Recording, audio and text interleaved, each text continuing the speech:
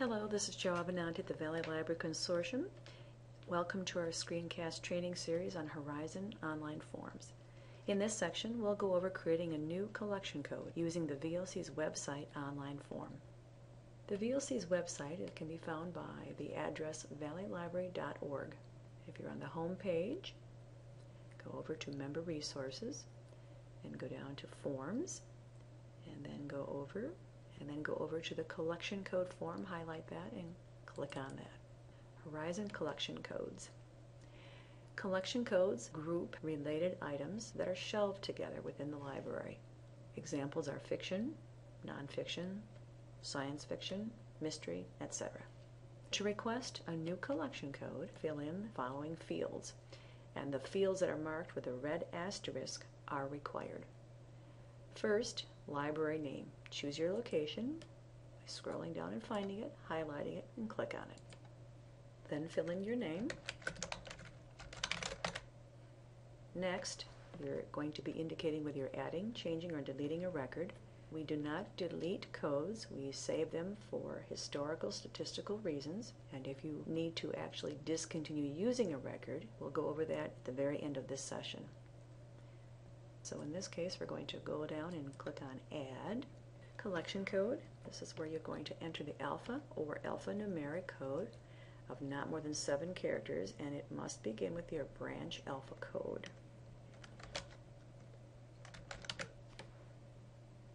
Description.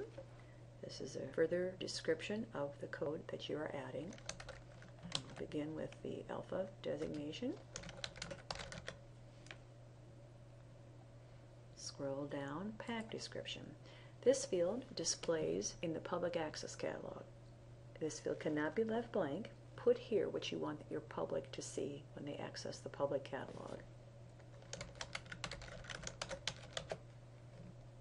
Next is spine label description.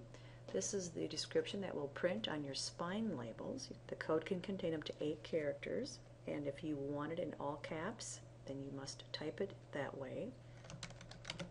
But type it in exactly as you want the spine label to print.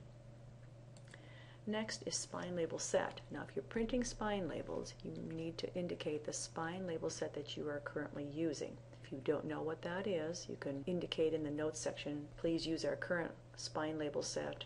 In most cases it will be Cat 1. If you're unsure of what your spine label set is, indicate that in the notes. Call number index.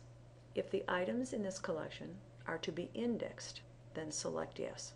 There are certain reports that will gather statistics based on whether or not these codes are indexed or not. And so if you want those reports to reflect that statistical information, you need to tell us to index this. So in this case, we'll say yes.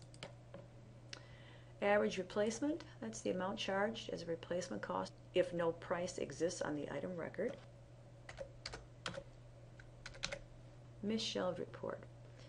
If you use Horizon Inventory, then you would enter a yes if you want those items in this collection reported as misshelved on the Inventory Exceptions report. If you don't want those items to show up, then enter a no. So we'll enter a yes here. Notes to VLC staff. Here is where you could indicate, for example, you're unsure of the spine label set.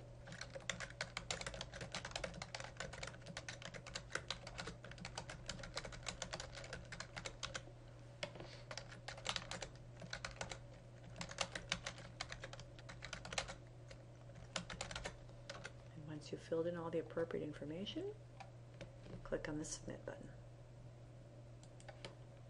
There is a message. To complete this form, complete the word verification below. So let's scroll back down.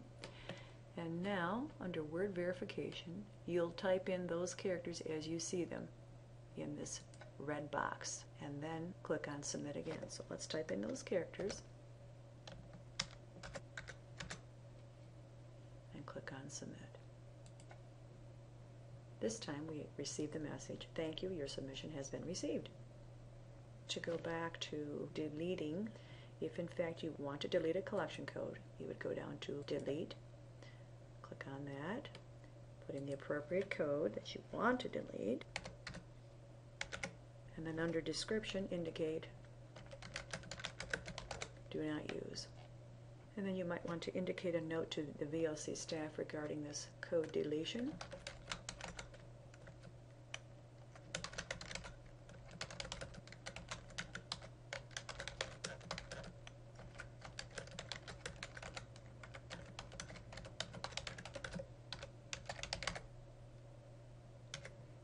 And then click on Submit.